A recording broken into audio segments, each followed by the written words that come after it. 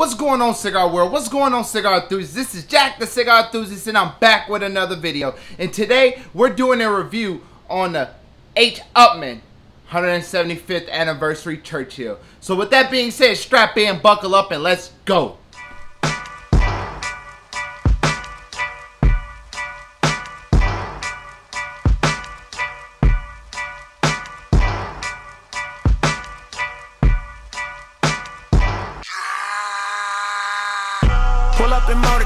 What's going on, cigar enthusiasts? You know, it's your boy Jack, and before we continue on, hit that subscribe button, turn that notification bell, and give me a big thumbs up so we can keep bringing that fire content as always. Today we're reviewing a prolific stick that was released back in 2019 to really celebrate the 175th anniversary of one of the most notorious brands that's been around since 1918, and that is the H. Upmann brand. Created by Hermann Upmann, which was a German banker that went to Cuba to really secure a financial deal. Once he got down there, he really fell in love with sticks, and that's when his brand really started. And now look at it today at 2020, it is still going around like no other. So without further ado, you cannot do a cigar review without first lighting the cigar.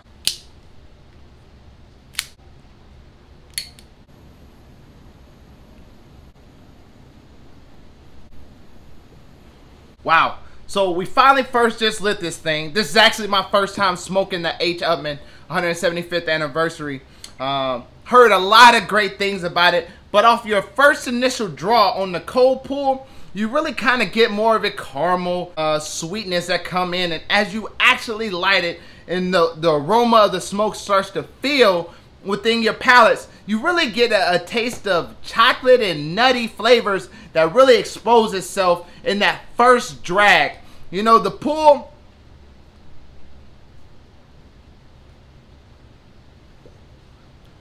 is not bad at all. Snug, not too loose, so resistance on it is really good. So this is a Churchill. It is a Nicaraguan Puro, which means that the binder, the wrapper, and the filler all comes and handcrafted in Nicaraguan, from Nicaraguan tobacco, and it's created by AJ Fernandez to really celebrate this big occasion of 175 years. Some really basic things that we want to take in.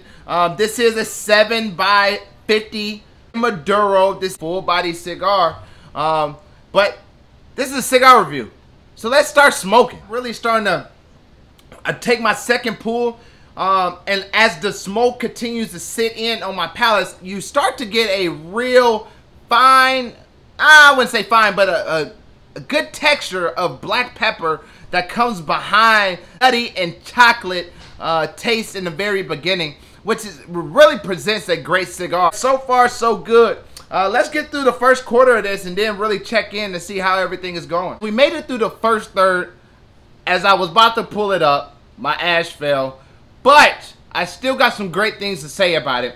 At this point, you have a really peppery flavor that has fully started to come out. Caramel flavors and the sweet flavors has really started to die down, and a rich raw leather flavor is also exposing itself right now as well. See, it has a solid burn line all the way through as we approach the halfway point of this cigar, and I must say I'm not disappointed just yet. So with that being said, halfway point of this cigar, and see what else exposes itself within this stick. To the halfway point of this 7-inch cigar, and I must say it is a really great cigar thus far. Caramel sweetness that really presented itself in the beginning has really started to die down. The chocolate flavors that I also stated presented itself in the very beginning has started to wither away and really become a more profound coffee flavor that doesn't pack such a big blow that you don't really just get punched in the face with it, but more or less it really starts to expose itself right now. It's really turning into a elegant smoke that really starts to present a more robust black pepper flavor, and really takes out those notes of that raw leather that I spoke about earlier as well. Burn quality is still good all the way around. The ashes up to that point was really compiled together. You can even pick them up, which is how tight they were, which shows that the cigar was actually rolled perfect, composes a great cigar in itself. At this point, in a more medium body cigar, is not overwhelming at all as it was in the very beginning. Ultimately, a really great stick. I did notice as I was about to go back into this segment on my last pull, I did get a hint of cinnamon that displayed itself within that cigar as well. And understanding flavors is really hard, especially when you're first beginning as a cigar smoker. As you continue to smoke more cigars, you're going to find that you'll be able to spot those prolific flavors as they come out. But right now, as we make it to the halfway point of this 7-inch cigar, I must say it is very enjoyable. So let's get into the final third of that cigar and see what other flavors that really exposes itself as we wrap up this cigar.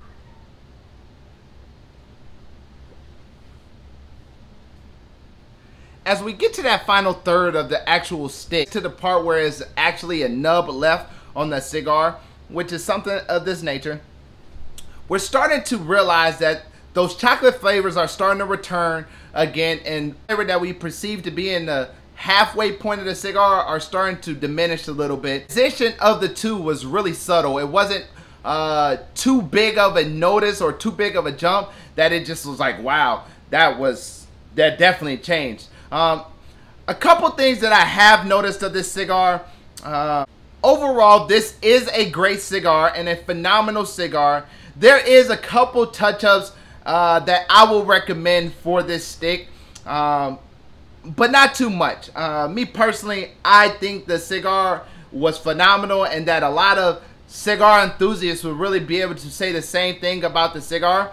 What I would say is that it should be rolled just a tad bit tighter, not too much, just a tad bit tighter. That way that ash doesn't feel so prone or gets to the point it's too heavy and that it wants to fall off. I will always say a great rolled cigar would typically give you about 1.5 to 2 inches before the actual ash tends to fall off. This one is giving me probably a little less than 1 inch before it actually falls off. This is about where the ash gets to once it falls. So I would say the construction of it just needs to be a tad bit tighter, but overall, I think it's a phenomenal stick. If I would smoke this cigar again, me personally, this is a phenomenal cigar and I would not mind spending the extra money it takes to purchase this cigar and add a few to my actual collection.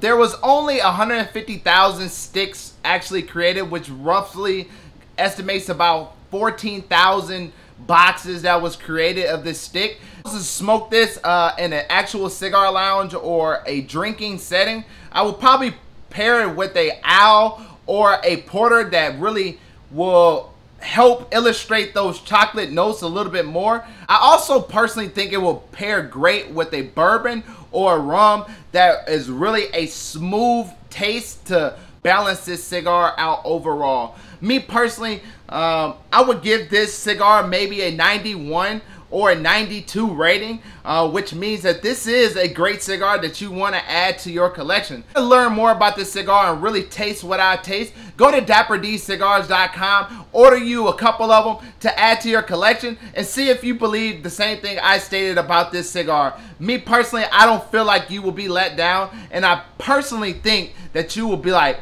Jack, that was a really good cigar. That being said, I hope you guys enjoyed this cigar review. Go follow my social media accounts on Facebook at DapperDCigars and Instagram at DapperDCigars as well. Also, be looking out if you're in the Jacksonville area for the opening of Dapper D Cigar Emporium, which is going to be a valued asset here in the city and allow you guys that's traveling through Florida, whether you're going to Miami or Orlando, to want to stop by Dapper D Cigars because it's going to be that elegant and luxury experience. With that being said, I'm Jack the Cigar Enthusiast. I hope you guys enjoyed your time with me, and I'm gone.